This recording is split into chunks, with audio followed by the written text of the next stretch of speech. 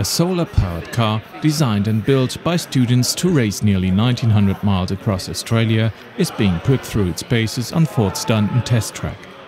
The car's 6 square meters of photovoltaic cells are expected to propel it at 50 to 60 miles per hour, from Darwin to Adelaide in 4 to 5 days.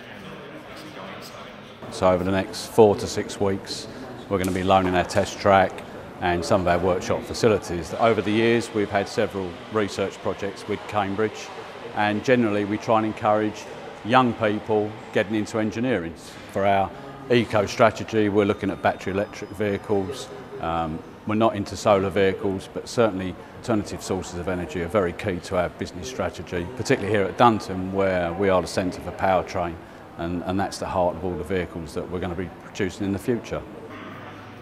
The solar car, which has a carbon fibre shell over an aluminium space frame, weighs just 170 kilograms.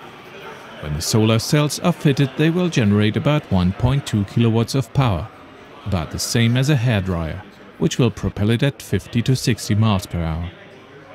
This has been a two-year project. The first year we spent building a prototype car. Then since around October, the whole focus has been on this race vehicle. Ford have agreed to let us on the track at the weekends over the next 7 weeks, and we're hoping to drive it around, I guess, just make sure it's running reliably, and then the aim will be to start to collect data on the efficiency characteristics of the motor, and eventually the solar panel, the batteries, everything like that, and that will all come into a strategy model that we'll be able to use during the race. Building and preparing the solar car has involved 80 students, including 4 who will share 9 hours of driving a day in the October heat of the Australian desert.